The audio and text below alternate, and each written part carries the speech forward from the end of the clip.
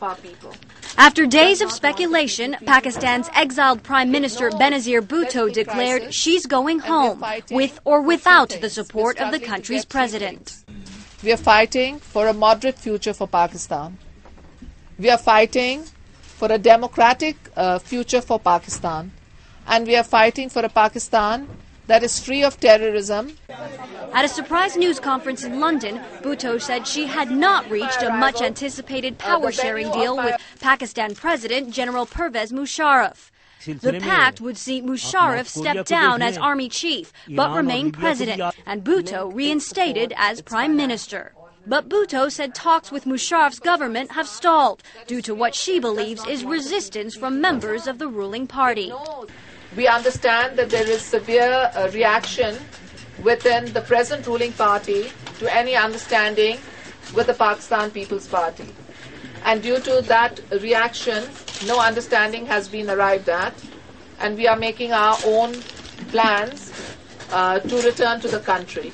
Bhutto said her Pakistan People's Party will announce the date of her return on September 14th. She governed Pakistan for 2 non-consecutive terms in the late 80s and mid-90s, and then later left the country in 1999 amid allegations of corruption. When you do arrive in Pakistan, what is your strategy to build support there? Well, it's very important for me to tour the country and to meet the people, especially the young people, the young boys and girls who have now come into to be voters, and to try and influence them. Musharraf has been in power for 8 years and is hoping to be elected for another 5-year term. But his government is struggling as Bhutto and another former Prime Minister, Nawaz Sharif, prepare to challenge him. Wednesday, Sharif announced he will quit exile and return to Pakistan on September 10th. By delaying the announcement of her return, Bhutto has left the door open for talks with Musharraf to resume. Indeed, she may need his support to avoid those outstanding corruption charges. Presidential elections are due to be held in Pakistan between September 15th and October 15th. Emily Chang, CNN. Nawaz Sharif was ejected as Pakistan's Prime Minister in a bloodless coup in 1999 and sentenced to life in prison.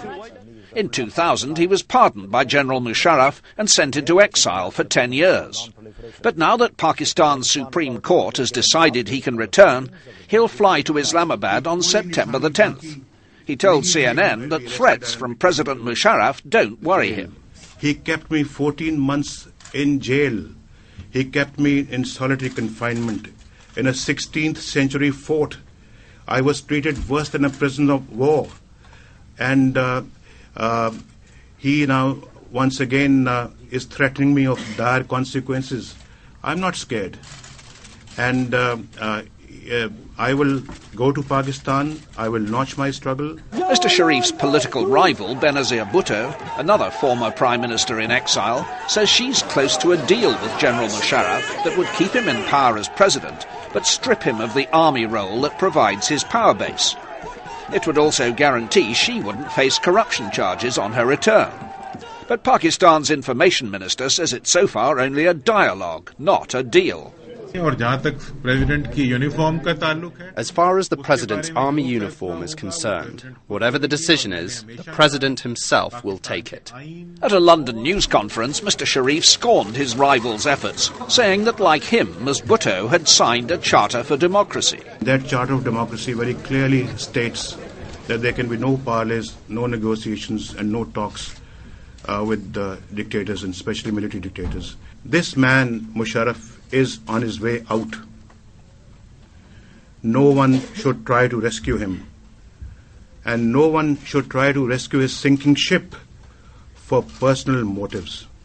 The jockeying for position ahead of Pakistan's elections is picking up pace, with Mr. Sharif presenting himself as the guarantee of General Musharraf's removal. We'll fight our battle along with the people of Pakistan on the streets. We will fight our battle in the courts.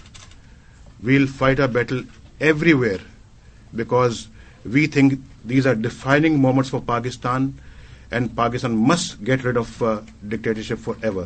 When Nawaz Sharif boards a plane for Islamabad on September the 10th, it will be a journey into the unknown. General Musharraf has already jailed him once, but he's made it clear For him, there will be no deals with General Musharraf in or out of a uniform.